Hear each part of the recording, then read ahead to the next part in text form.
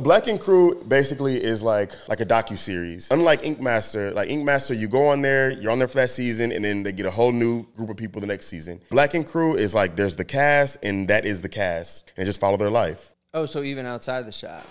Yeah. Okay. Yeah. What was day one like? I fly into LaGuardia. They have someone pick me up. While we're driving to set, they're prepping me. They're like, today you have a date with Bae. What?